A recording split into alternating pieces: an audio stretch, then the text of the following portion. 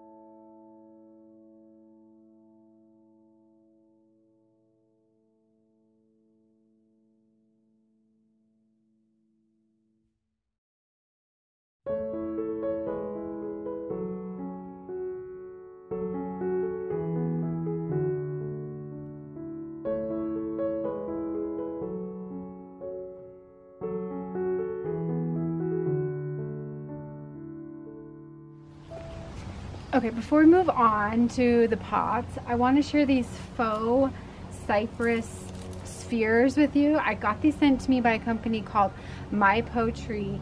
They have several different like faux topiary options for outdoor, and I have been loving these on my porch this just like last month of summer, because if you remember I had nothing on my porch all summer.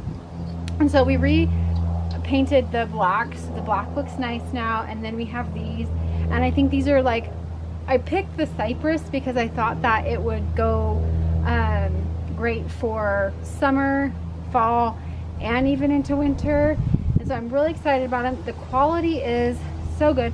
I was a little skeptical when I first pulled it out of the box, but they have eventually just like fluffed out. They're so full.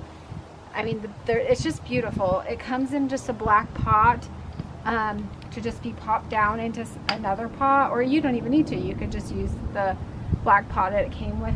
But I am so gracious that they reached out to me, because I had been looking for something.